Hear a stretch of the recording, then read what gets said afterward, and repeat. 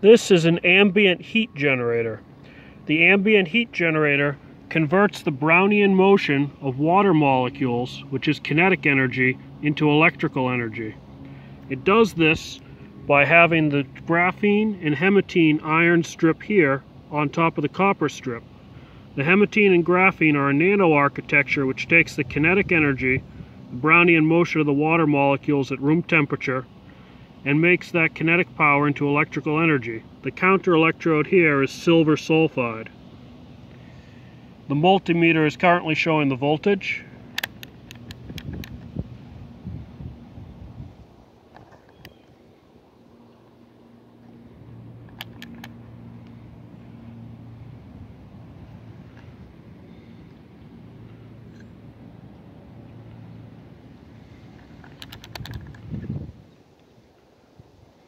And now the resistance of the cell.